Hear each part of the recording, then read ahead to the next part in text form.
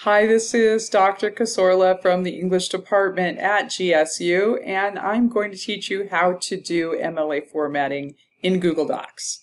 So the first thing is you should have downloaded the Gutfeld analysis from the assignment sheet. If you have not yet done so, please stop this recording and start it back up with me once you've done that. Okay, I'm going to grab my Gutfeld analysis from my desktop. But first I have to go into Google Drive. So I'm going to click on this 9-box array right here in my Google. I'm going to go to Drive. Then I'm going to go to New, File Upload.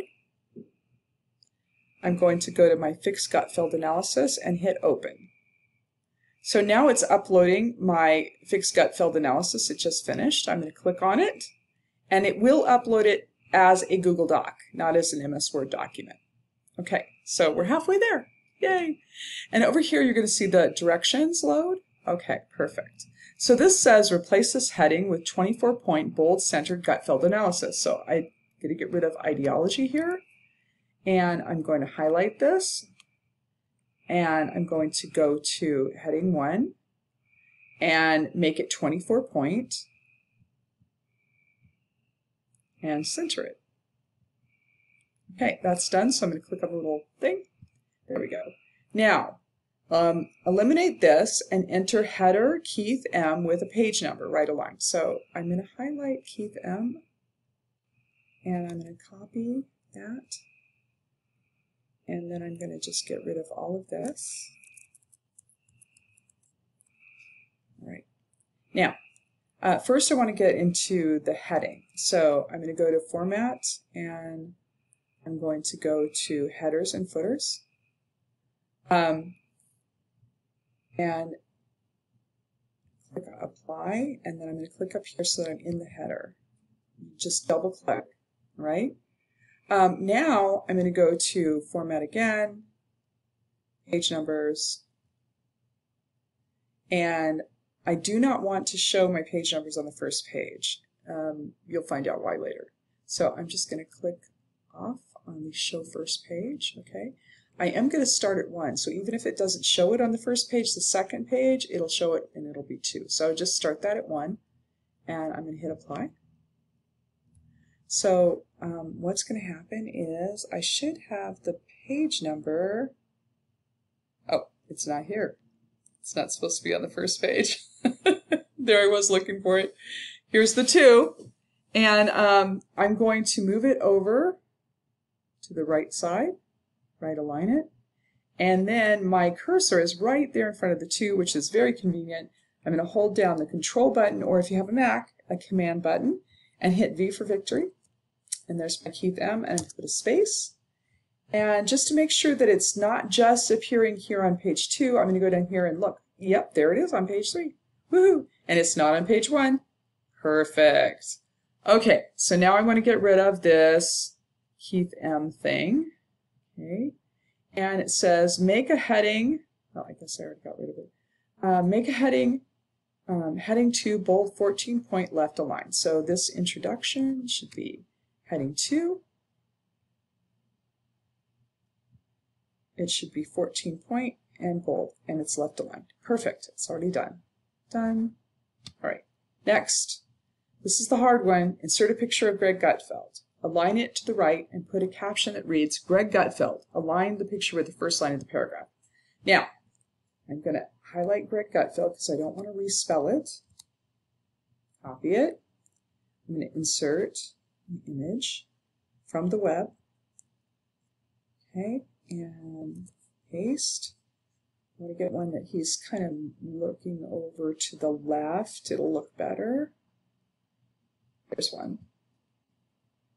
And after I paste this, it's going to appear ginormous. Yes, there's a giant Greg Gutfeld who could scare children. So I'm going to click on the picture really quick. I have these little beads. I don't want to take the picture down from here to make it short and fat, or take it from the side and make it tall and skinny. What I want to do is keep the aspect ratio, which is the ratio of width to height, by going from the corner and theoretically towards his nose, although I can't see his nose right now. Okay, there we go.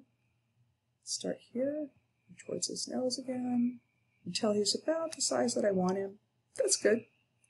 And then I don't want him in line, which is where he is now. I want him to be in the wrap text. So click, and then I'm going to move him to the right and make sure that he's all lined up with the first line. Right? Now, I also want to put a caption. This is the hard part. So I'm going to click off the picture because it won't work if you clicked on the picture, okay? So I'm just anywhere, and I'm going to go to Insert, Drawing, and I'm going to go to New. Now, this is where they've hidden the text box. So I'm going to click text box, make a small text box. I'm going to type, well, actually, I'm not going to type. I'm going to hit Control V, or if you have a Mac, Command V, and paste that Greg Gutfeld that we had from before. Make it a little bit wider so that the Greg Gutfeld will appear without doing that. Okay. And size to fit text. Okay. All right, and I'm going to take this and save and close. All right. So here it is. And it won't let me move it until I click on wrap text. Now I can move it. Put it right under the Gutfeld. Now I want to make sure that this is centered, so I'm going to go over here.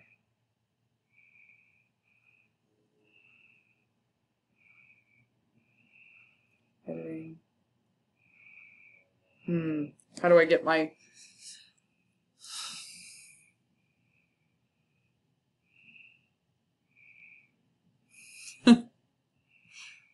Okay, oh yes, I can just click anywhere. See, that makes sense. No, I don't want to do that. Control Z. And I want to click on this, and it's not going to let me do it. Okay, I'm just going to move it up here. Just move it over. Okay, there we go. I can make this smaller. It's still going to have it in this weird place, which is really annoying, but that's okay. I'll just move it over. Okay, so it's going to mess with my with all of my layout over here, but I do have it in here. It's done. And I've got it captioned, so I'm just going to pretend like that's okay. All right. All right, here we go. Next thing we're going to do, let me get rid of that. Oh, I already got rid of it. Okay. We're going to hyperlink to the Red Eye website. Okay, so Fox News program Red Eye no longer exists in the world, so we're just going to highlight this. And we're going to go open a tab, paste it, and it says Fox News program Red Eye, and we're going to pull up a Wikipedia page because it no longer exists in the real world, so it's still in Wikipedia. I'm going to highlight this URL. Okay, and we go back to Greg Gutfeld, and I'm just going to highlight Red Eye like that. I'm going to hold down Control, or if you have a Mac, Command, and hit K. Okay, and what that's going to do is open up a place for me to paste it. That URL, and now it is hyperlinked. Now what's really cool is if I click on this, I'll go to that Wikipedia page. All right. Now what's really handy about this is you can use it with your resumes, you can use it with letters of application. So let's say, for example, that I am applying for a sports program, and I have an amazing clip on YouTube of me doing this goal in soccer, and I want to let the people see it who are reading my application letter. So what I can do is I can do this highlighting, this hyperlinking, and I can hyperlink to the YouTube of me making that goal. And then when they're reading my letter of application, they can click on it and actually see me doing it. So it's a really cool tool to use in resumes, applications, all kinds of stuff. It's really great. So I'm using it here, and I want you to practice it because I really, really want you to know how to do it. So I've got it 5 times in here, okay? So the next one is Fox News Program The 5. So I'm going to highlight that. copy it. I'm going to go up here, Control V or Command V if you have a Mac. Okay, I'm going to open up that 5 and copy it. Okay, I'm going to go back here and I'm going to just highlight the 5. Control or Command if you have a Mac. Okay. Okay, Control V, Enter. There we go. I'm going to go to Breitbart.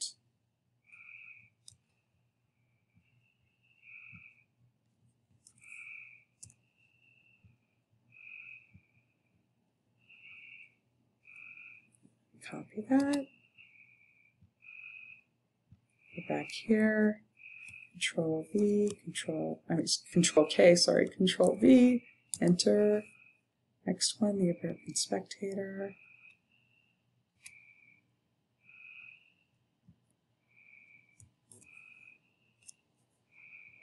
Open it up. Get that URL. Go back here, Control K, Control V, and Enter. And the last one, which is Men's Health Magazine. And make sure you get Men's Health Magazine, the whole thing. Don't just have Men's Health, because you will get everything. I mean, everything if you put in Men's Health. Okay, copy.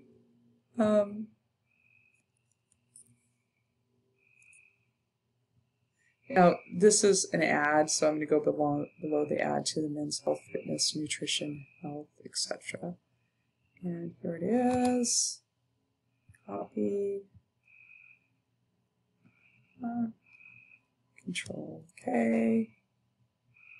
Control V. And Enter. Okay. All right. We have all those done, so I'm going to go up here and just check them off. Click. Click. Make sure Greg Red fell out of there too.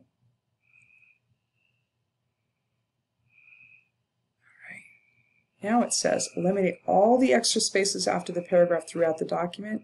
The document should be consistently double-spaced. This is really important. A couple years ago, MS Word changed their default so that there's spaces between paragraphs, and Google Docs did the same thing, which immediately meant that every English professor in the entire United States went completely bonkers, because that is not MLA style, and we hate it. So make sure that you get rid of those extra spaces between paragraphs. This is how you're going to do it. Click anywhere on the document, anywhere, it doesn't matter where. Then you're going to hold down the Control button or the Command if you have a Mac and hit A as in Apple. So everything's highlighted. Okay, got it? All right, now we're going to go to this little thing here that is the paragraph spacing, and we're going to go to double. Now, we're going to go back to paragraph spacing, and we're going to remove space after paragraph, okay? So that it's all uniformly double spaced, except for where some silly person has put an extra space, which would be me. I did that on purpose. Okay. All right, so we got rid of those extra spaces. They're all gone. Now, it says increase the indent for this paragraph. So this one right here. And I can actually click anywhere on this paragraph to increase the indent. I'm going to go up here, and there's a little arrow. It says increase indent. Click. Done. Okay. Done. Tone has to be changed to heading 2. We already know that's 14 point. All right. I'm going to change appeal to heading 2.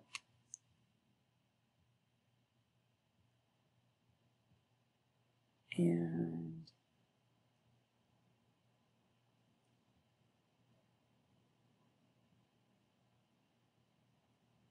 this has to be increased indent, so I'm going to click anywhere. There we go. All right, it's done. Down here. Okay, now we need to put in a page break right here. And the reason we have to do that is Works Cited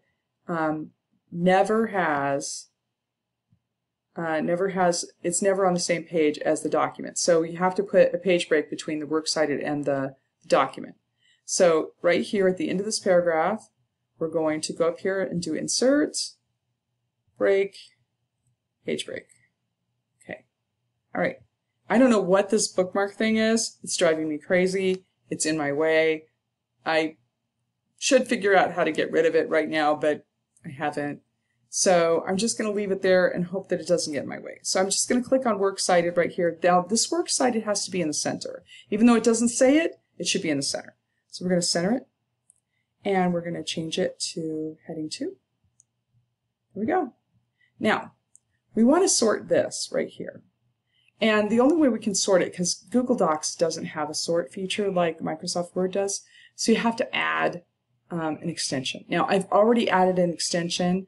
Let me see if I can get rid of it so I can add it again for you. It's called Doc Tools. Okay, so what you're going to do is go to extensions. You're going to go to add-ons. You're going to get add-ons, and what you want is you're going to put in sort right here, S-O-R-T, like this, and it should have Doc Tools. You're going to click on that, and you're going to install it. Mine says uninstall because it's already installed. Okay.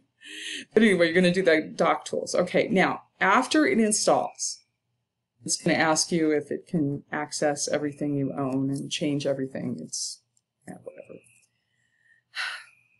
I'm going to highlight the Works Cited, all 3 of them. Make sure they're all highlighted because it will mess up if you don't. So you're just going to highlight all 3 of these Works Cited, okay? You're going to go to the extensions. You're going to go to Doc Tools, and you're going to sort the selection ascending. Click, okay? And there you go. It's in alphabetical order. Yay! Okay, now we're going to change this to hanging indent. So I'm going to highlight all of it again, not the Works Cited part of it, but the rest of it. Okay, highlight it all again. Now, I'm going to go up here to Format, Align and Indent, and I'm going to go to Indentation Options, and Special Indent. There's a little pull-down menu. It's really hard to see. And I'm going to do Hanging, and I'm going to Apply. Oh, it tells me that I have to have something here, so I'm going to put 0 right there, and Apply. Okay, so Apply. Okay, now it's in Hanging Indent, and it's in alphabetical order. Yay! Okay. All right, I'm going to make sure all these are gone. Just check them over one more time. And I'm at the top. Now, I'm going to add something. You thought we were done. We're adding something. So right here, just before gut filled analysis, I'm going to hit an Enter and click right above it. It's going to let me click above it. There we go. Click above it. Okay. There we go. And I'm going to go to Insert. And go all the way down to the bottom, all the way. It says Table of Contents. I'm going to choose the one with numbers. Okay. See there? And right here, just before gut filled analysis, I'm going to insert a page break again. So there's my break, page break. Okay?